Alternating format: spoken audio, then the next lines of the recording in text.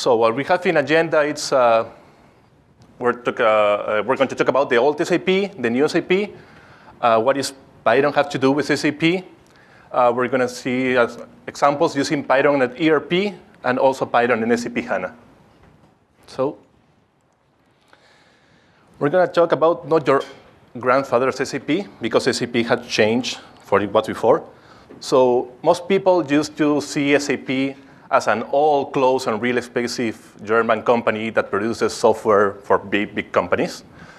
Also, it was really hard for individuals or freelance developers to actually use it, because you needed a tons of RAM, you needed a really big machine. It was pretty difficult to install. It has really ugly graphics and interface that everybody hates. But right now we have the new SAP, which is still German, but it's all around the world, right? So right now it's really easy for individuals or external developers to use it. It still needs a lot of RAM, but we provide really nice alternatives for that. It's really easy to install now. It's very friendly, even for people who haven't used before any SAP software. It's still kind of ugly, but we're working on that. And it's actually very committed to open source. Most people doesn't know that. But SAP contributes a lot on Eclipse, because most of our new tools are based on Eclipse. So we're doing a lot of contributions there. So this is a bit of marketing, so sorry about that. But these are some of the new technologies that SAP provides. We provide SAP HANA, which is an in-memory database. We also have Power Builder, which I don't know how many people use that anymore, but it has a new interface. It's based on .NET, so it's supposed to be kind of cool.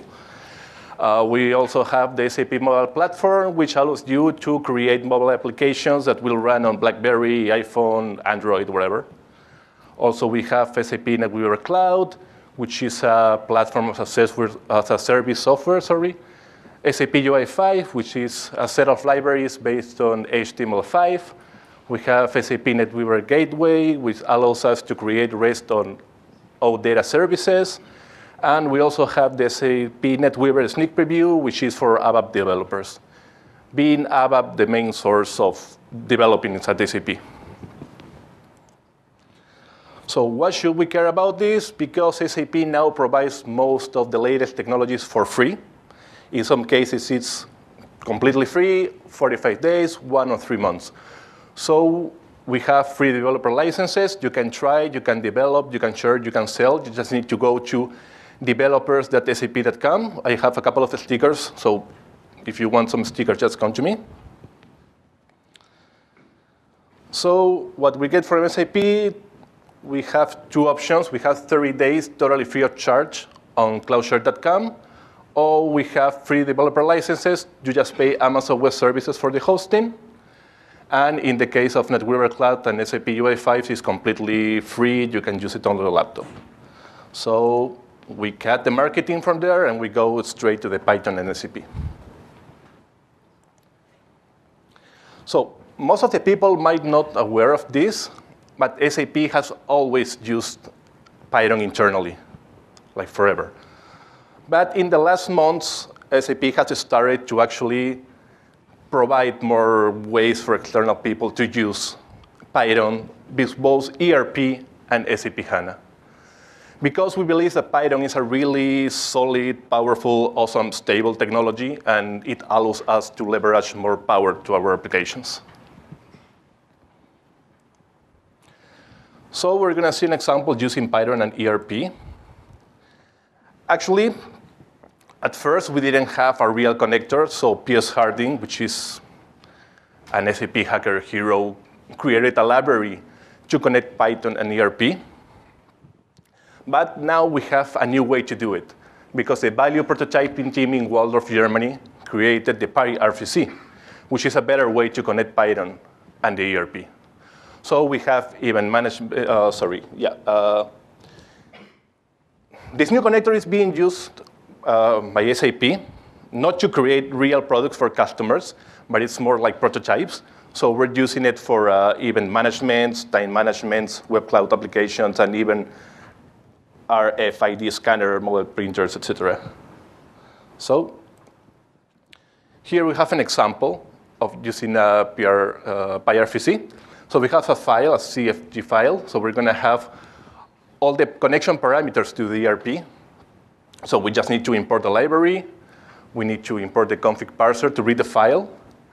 So basically, the most important part here should be this is what we're going to read, and we're going to set to the selection the parameters that we have read from the file.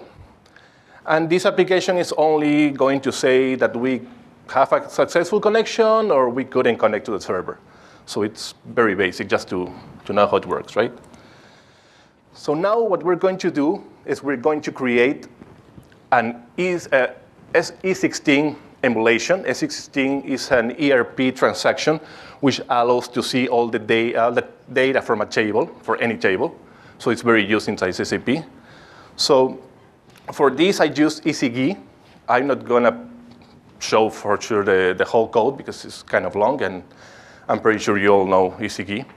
So I'm just going to show a couple of lines, right? So we define the login, which is going to be basically the same thing. We're just going to read the file. We're going to ask for the user and the password because we don't want that to be in the file. So basically, we're going to connect. And if we have a successful connection, the most important thing comes here. We're going to call RFC read table, which is a remote function call, which is on the ERP. We're going to say, OK, I want to read this table, and I want to get all the contents. Here, we're going to read what the PyERP or the ERP is returning us. We're going to make some selections. We're going to try to put that into a structure. So in the end, this is how the program is going to look.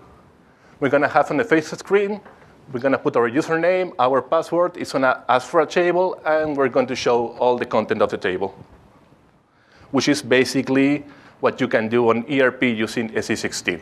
So this is sort of emulation. So we can pass any table, and we're going to see all the data from the table.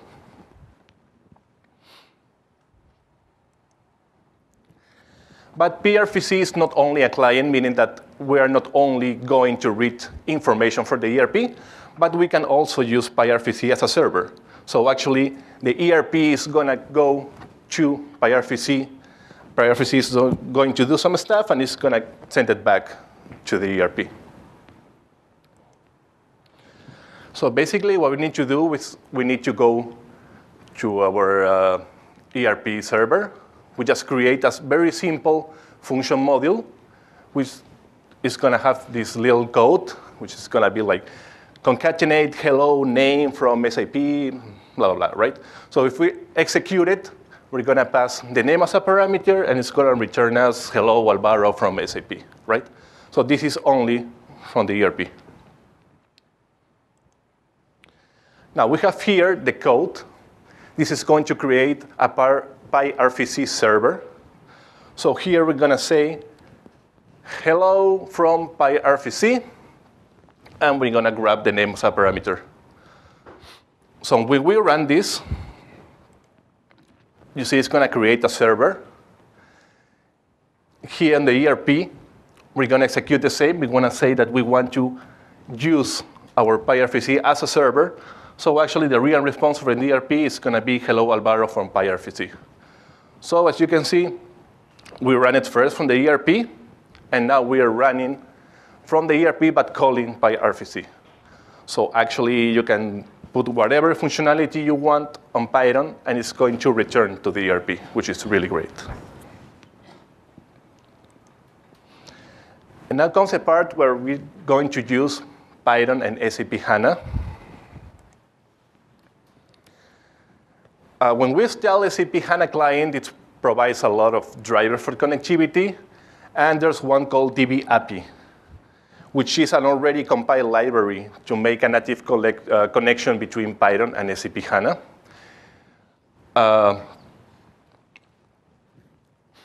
Initially, it was kind of hidden. I mean, you install it, but you really don't know that it's there. So actually, I was the one that made it public on the SAP community. I wrote a blog called Python and SAP HANA Yes Sir. So I actually show the SAP community that they can use Python together with SAP. Of course, I got some problems because they told me, oh, this is not really for customers. You shouldn't have to write this blog, blah, blah, blah. But I really don't care because I wanted to show people that there's more languages outside SAP, and Python is really cool, and you can use it with SAP HANA. So it was cool. So this is SAP HANA. So here we're going to create a calculation view. You're going to see we have two tables that we're going to join. We're going to create a projection. Then we're going to join this projection with an attribute view. We're going to have the output. And actually, what we're going to do here is we're going to create a calculated measure.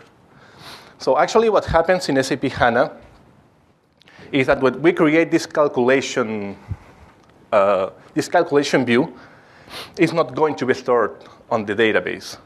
Actually, every time we execute it or we call it, all this is going to get executed, and also all the calculated measures that we create. So everything happens on the fly. Right? SAP HANA is a really, really, really fast in-memory database. Everything happens on main memory, so there's no need to save this on the database. So what we're going to do here is going to create a calculated measure called discounted. So basically, we're going to see if the carrier ID is equal to American Airlines, we're going to have a discount price of 80%. Otherwise, we're going to leave the price as it is. So we're going to use the DBAP and SAP HANA to read that calculation view. We're going to use bottle to provide that simple table with information. I'm pretty sure you all have to use bottle, so we're just going to see how it works, right? So basically, what we have here is the DB-API Connect. We just pass information. We pass the URL for the SAP HANA, the port, the username, and the password, right? Here, what we are doing is we are sending commands straight to SAP HANA. So we're going to, first, we're going to drop this type test out if it exists. If it doesn't exist, we're going to pass it. We're going to drop a procedure called PyTest. If it doesn't exist, we're just going to go away. Because we're going to execute this query. We're going to create a type, which is some sort of like a temporal table, right? And we're going to create a procedure, which is going to receive a table. It's going to read our calculation view, and it's going to check this data, right? The carrier ID, connection ID, the price, and the discounted price. What we're doing here, what we're saying with result view, proc view, is like we're going to have some sort of a temporary table that we're going to be able to read after the calculation view is done. So basically here, what we are doing is we're creating some SQL code inside Python, and this code is going to be executed in SAP HANA. So we're going to create a procedure, we're going to read the calculation view, and then we're going to get the information back.